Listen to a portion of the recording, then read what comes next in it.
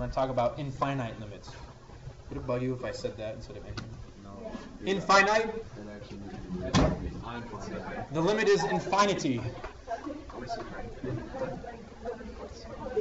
Alright. Let's consider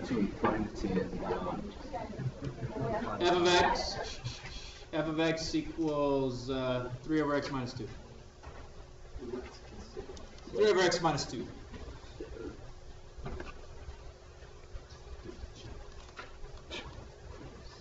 Well, it should say let's consider the graph.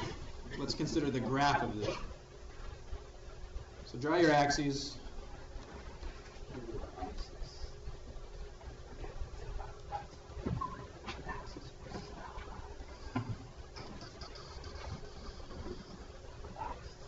So we just barely talked about this on the quiz. Remember that 10-minute sidetrack?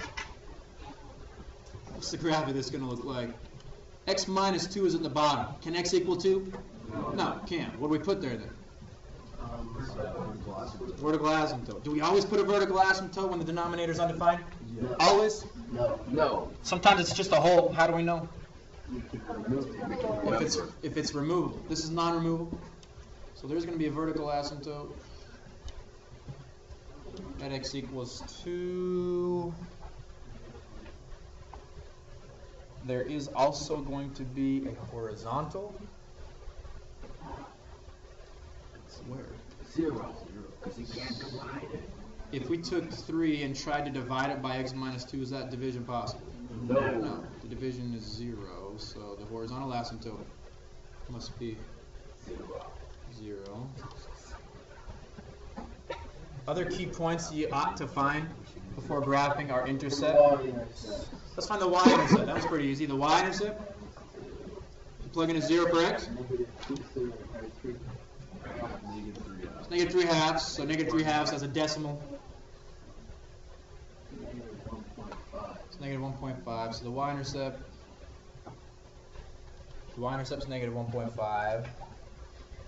I mentioned it briefly, but you might not have heard. How do you find the x-intercepts? You plug a 0 in for f of x, you're right, that's absolutely right. But if it's a rational function, the whole entire fraction is only ever going to equal 0 when the numerator equals 0. So where does the numerator ever equal 0? Never does. It always equals 3, so there are no x-intercepts, right? So this one point right here is sufficient to really describe the entire behavior of the graph on both sides. Because one point here is below the x-axis, what does that mean about all the points here? They're all below. They're all below. As a graph approaches a vertical asymptote, if you remember from last year, it doesn't just stop. It either has to turn down to negative infinity or turn up to positive infinity. Yeah. Now, do we know for sure that the graph's going to be up here or down here? Could it be down here? Good. You got to test the point. But probably not. So let's test 3. 3 over 3 minus 2? So if x is 3, it'd be 3 over 3 minus 2, which is 3 over 1. So when x is 3, what's y? 3. So we have a point right there. That one point is sufficient to describe the entire behavior of that piece of the graph. How come? There's no intercept. It's intercept, so it has to be completely above the x-axis on that interval. Whoa, that wasn't good. And that's considered a continuous function. Is it continuous on the real number line, on the whole real number line? There's a big line. There's a discontinuity at 2. Is the graph continuous from negative infinity to 0, for example? Yeah. Is it continuous from 0 to 1? So there are intervals on which it is continuous, but is it continuous on the entire number line? No. There's a discontinuity at 2. So anyway, what we need to talk about then are limits. So let's consider the function here and its graph. And finally this, the limit as x approaches 2 plus of f of x, and the limit as x approaches 2 minus. of f of x.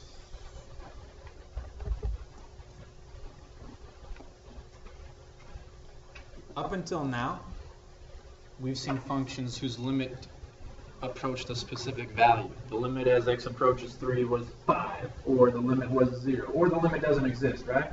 Yeah. What's the title of this lesson? Infinite. Infinite Five. limits. So let's track this one right here, the one from the positive side. Hashtag sideways. Okay, the limit of f of x as x approaches 2. So if I'm coming from the right, moving to the left, am I approaching 2 on the x values? Yeah. So if I'm tracing along this graph, the x values are getting closer to 2, right? Yeah. What are the y values getting closer to? Infinity. Positive or negative? Positive. We have to differentiate. So as x is approaching 2 from the right side, the f of x values are approaching. Positive. That's an infinite limit. It doesn't approach a specific value. It increases without bound. The closer and closer and closer you get to 2 from the right side, the graph's just going to get higher and higher and higher. So that's, you don't have to like put that. Oh, because it already says that that's the limit approaches. So you have to specify. Yeah. Why would this not? That's a great question. Why would this not make much sense? Do you see what I just did there? I erased the plus sign. Well, because you can't go through both sides and not want to approach the same thing. Exactly. As you approach 2 from both sides, are you approaching the same thing? No. That's why we're talking about the one-sided limits. That's a great point. It has to be a one-sided limit. So if that one on the right side is actually on the bottom, like you said you put it in originally, then could you do a two-sided limit? If they're both on the bottom. That's a good one. We'll get to that. That's a great question. Let's finish this one though. Okay. Oops, red. Red. Here we go. So as we approach from the other side, what's happening? So I'm approaching 2 from the negative side. Where is the graph approaching? Negative infinity. Where is this behavior only ever going to occur where a graph approaches a certain value and then approaches infinity at that value? Exponential. Rational. Just when there's an asymptote. What kind of asymptote? A vertical asymptote. So this kind of behavior occurs at vertical asymptotes.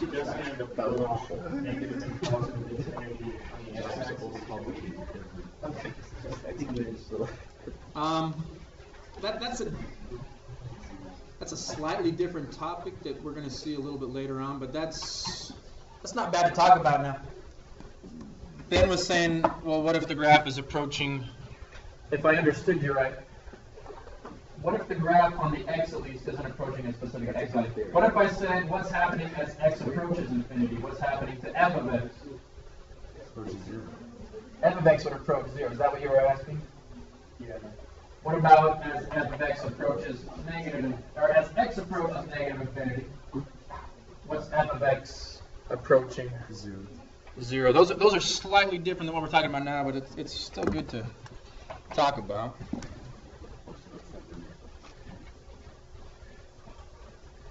So, the very first part of your homework, the graphs are already provided for you. Isn't that nice? Yeah. So let's take a look at example 1. This graph would have already been given to you.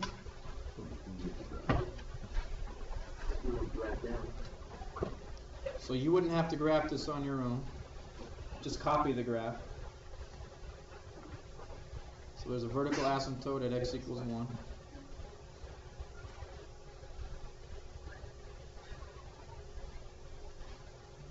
And the graph looks like this.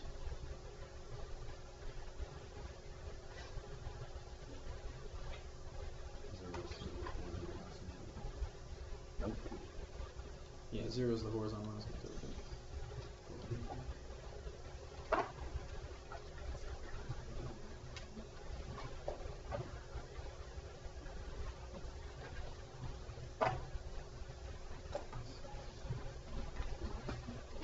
Let's say that this graph represents the function f of x 1 over x minus 1 squared.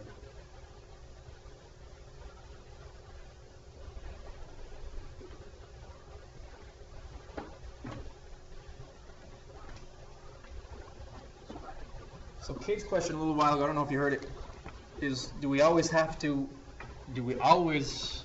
if I understood it right, do we always have to do one-sided limits with these? Is that what you were asking? Yeah.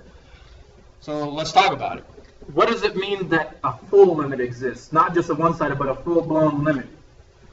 The graph approaches the same value from both sides, right? So as x approaches 1 from the right and as x approaches 1 from the left, what's happening here? They're going to the same, it's approaching the same thing. It's approaching what? Positive infinity. So because both sides approach the same thing, do we necessarily need to talk about one-sided limits here? So I guess my question is does this work? The limit as x approaches just plain 1 of f of x? Or do we need to do a one-sided limit here? Do you understand what I'm asking? Yeah. Does this limit exist?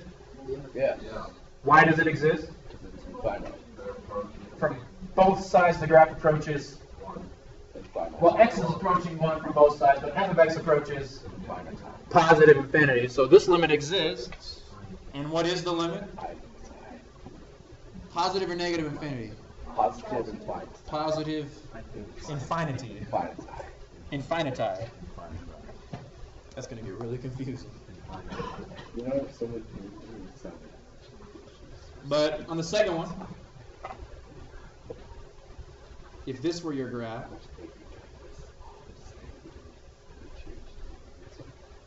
similar setup. So you have a vertical asymptote at x equals 1, horizontal asymptote is 0. But if the function were now negative 1 over x minus 1,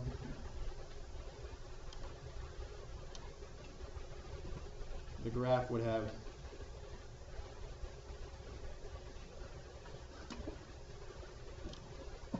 that kind of behavior.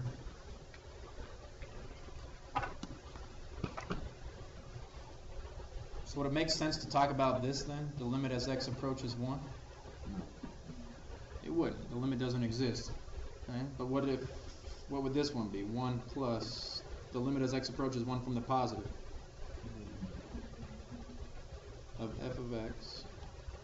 So as you trace along the graph approaching 1 from the positive side, the function values approach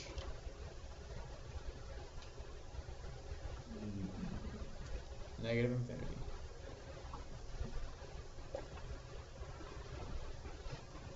Now we're looking at the graphs of these to figure this out. Could this be done analytically? Meaning just using the function? Why not? Why couldn't these be evaluated analytically? Can't plug in the 1, and it's a non-removable discontinuity, so these types of limits need to be done graphically. And I actually think for the most part on your assignment, the graph's going to be given to you. I was trying to look through. I don't think you actually have to graph any of these. This is the best assignment you've ever given us. Wait.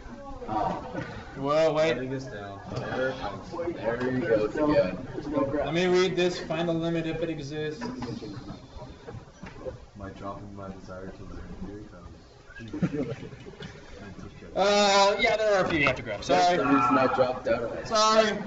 There's the I get reason. up and walk out. I'm out. Keep checking. Anyway, let's go to the next subtopic, vertical asymptotes. That was pretty easy. Yeah, that was. Speak for yourself, Kate. Yeah, I know. Yeah. When would I ever speak for you? Now, I kind of mentioned the criteria for a vertical asymptote and being different than like a hole or a gap in the graph, but we need to make a formal definition here. And the one out of the book isn't super hard to remember. So given h of x is equal to f of x divided by g of x, and let f and g be continuous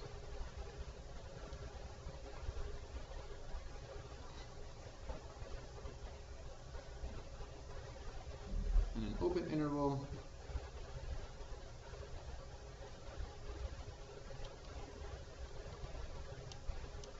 containing C,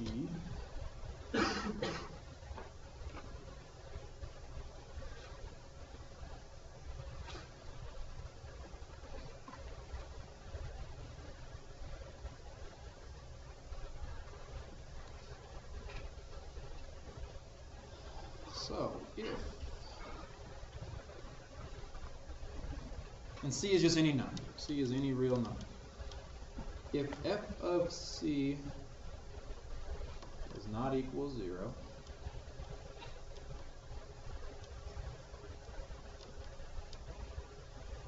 and g of c does equal 0,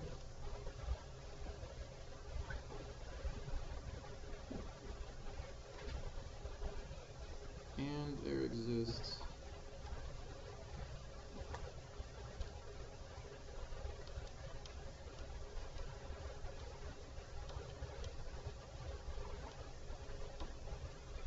an open interval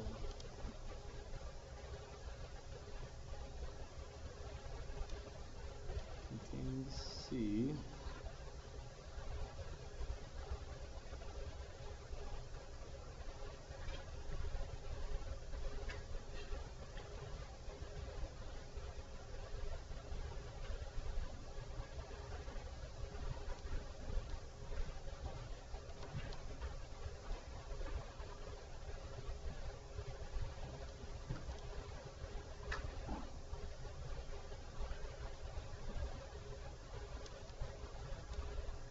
then h of x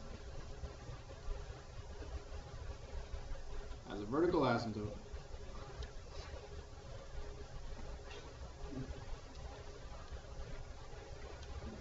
at x equals c. Whew. Alright. We good? I think that's the simplest way you can set that. Honestly. Let's try to pick and piece our way through this, you guys. Seriously.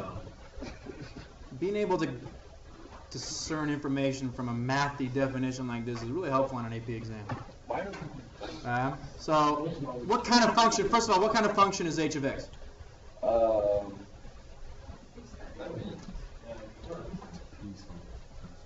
You have a bomb?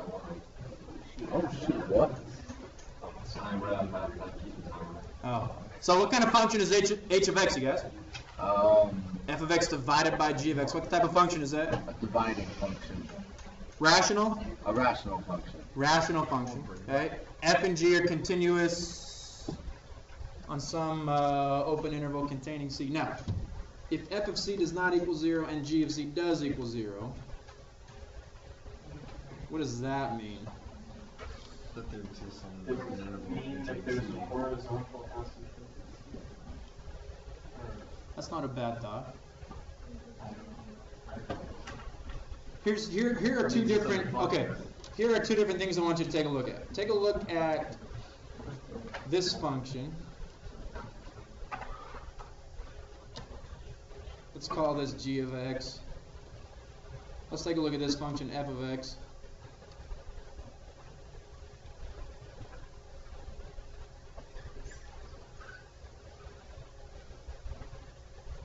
Okay. I'm just trying to illustrate this right here. If f of c doesn't equal 0, but g of c does equal 0. Let's say that over here, c equals -7. But over here, c equals 2. So what it's saying is for a specific c value, the numerator and the denominator can't both equal 0. Did you see what that says? Isn't f function the numerator and g function is the denominator?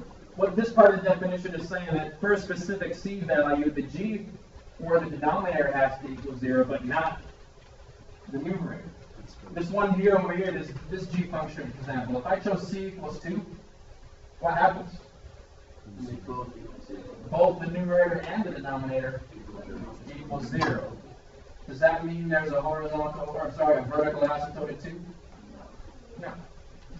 Okay. What type of it's still discontinuous. C can't equal 2. So there's still a discontinuity, but it's not a vertical asymptote. What would it be?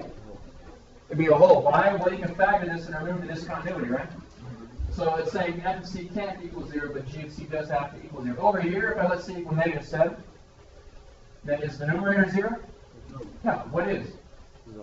Just the denominator. So because f of c doesn't equal 0, but g of c does, what kind of gap or what kind of discontinuity is this for this function over here?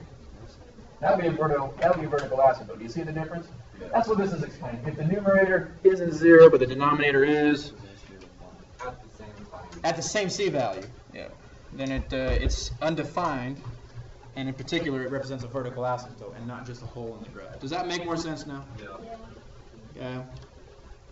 So really, all you're doing at this point would be an example like this. Let's do example, what is it, 3?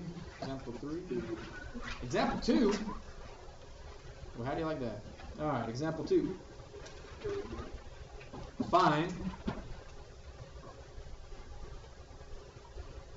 all vertical asymptotes.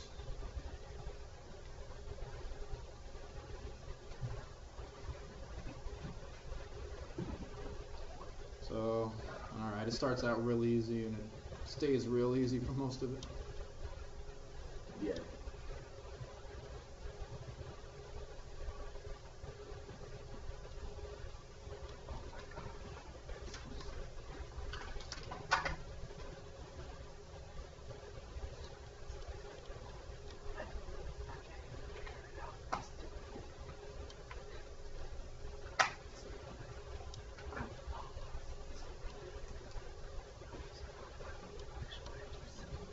All right, let's do those two.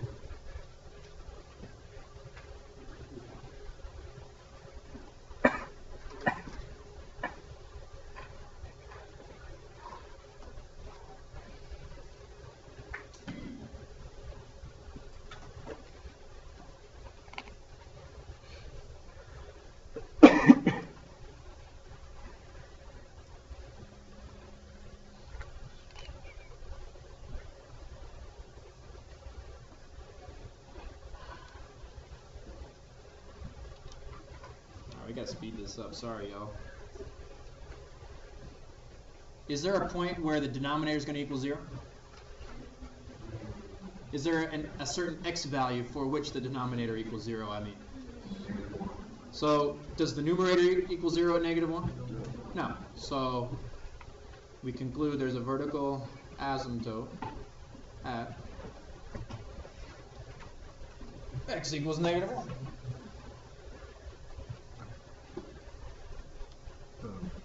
Okay. Part B, got to factor first.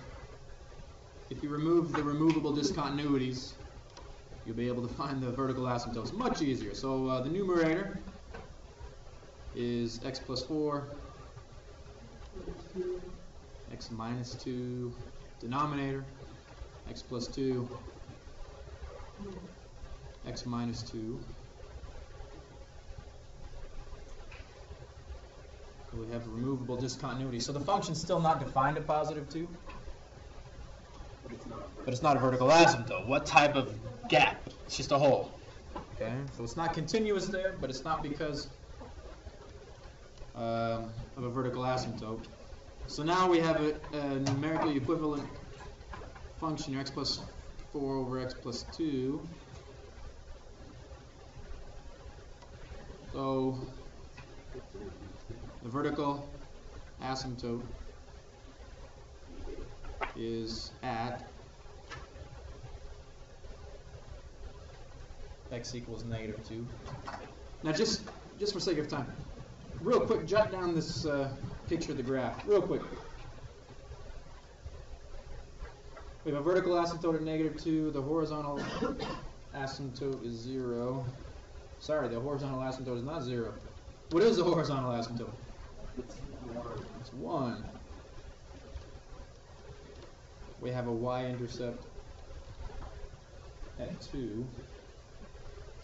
We have an x-intercept at -4.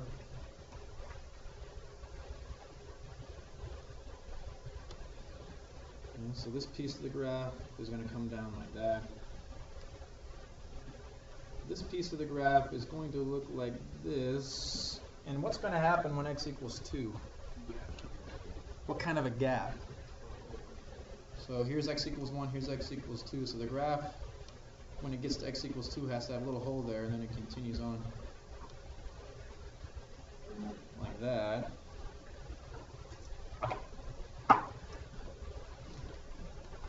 So just to answer some follow-up questions, does this exist?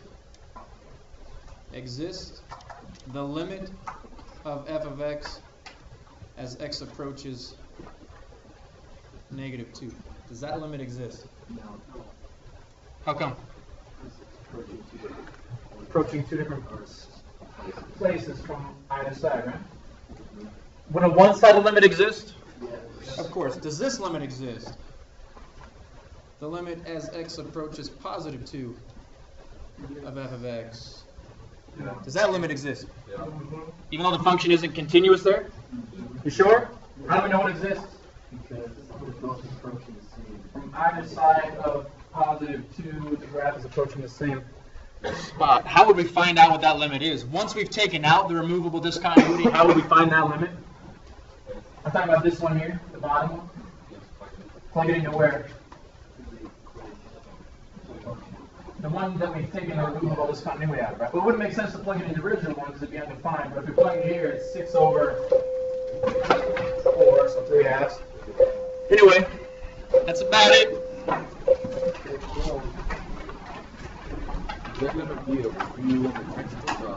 There will be a review packet, I guess you can say. Yeah.